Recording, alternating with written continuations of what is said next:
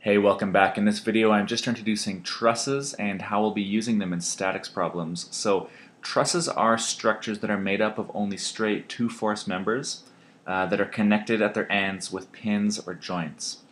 So in a typical statics problem, you'll see something that looks like this. This is our truss, and it usually resembles like a bridge or you also see this type of pattern in cranes on construction sites, that sort of thing.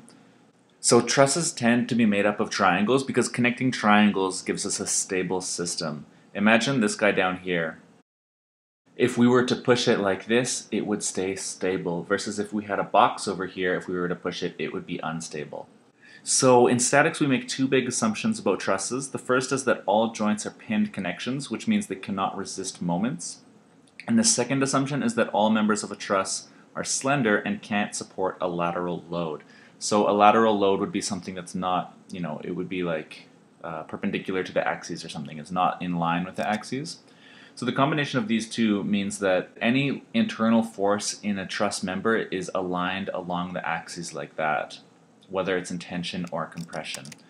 So that kind of brings us to the next point, is that every single member will either be in tension or compression, or also there's a chance that it'll have no internal force, and we call that a zero force member.